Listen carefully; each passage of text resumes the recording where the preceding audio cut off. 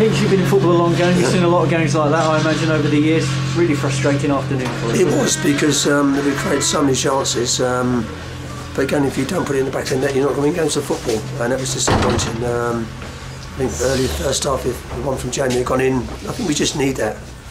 But to be fair to them, they blocked so many blocks. Then when they went down to 10 men as well. But you know, we're disappointed. We're pleased we're making the chances, but just disappointed we're not just putting them away at the moment. What did you think of the overall performance today? Overall, as I say, I haven't seen that many. And the feedback I get is what it's been the last 4 or 5 weeks.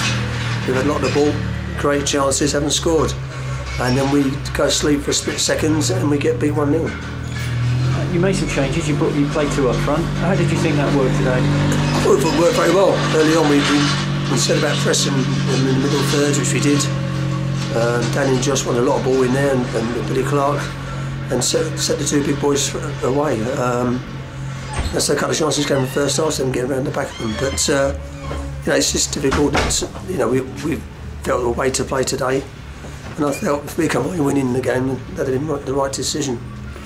Gary Alexander, your sort of co-manager, seemed to be kicking every ball on that touchline. Yeah, we changed it around a bit. Gary said to go to start with, and me being a bit superstitious that we're 0-0 still, and I felt if I start going out there, we might consider a goal. But we just talked before the game that, you know, you would be there, and you know, we're all there to help each other. And that's what we tried to do.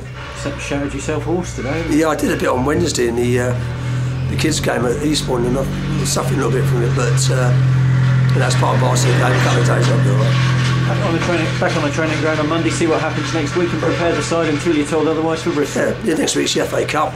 You know, we're disappointed because we knew it was a 2-week break and we wanted to finish on the high, but going into it, we're not looking over our shoulder a little bit. But it's the FA Cup. It's an exciting competition, and that's what we're working on to win the game next week at Bristol Rovers. Because in your other role as head scout, you've seen Bristol Rovers. They've had a good win today against Scotland, 3-0, so that won't be easy either, will it? No, I saw them, as I say, I've seen them in midweek. They were watched again today, so you know, it'll be a hard battle there. They've got a passionate crowd.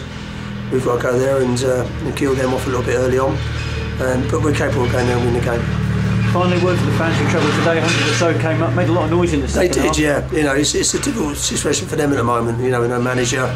They got beyond Gary and myself, and the players excellent. And again, we're just disappointed for them as well. They've got a trip home and nothing to show for it.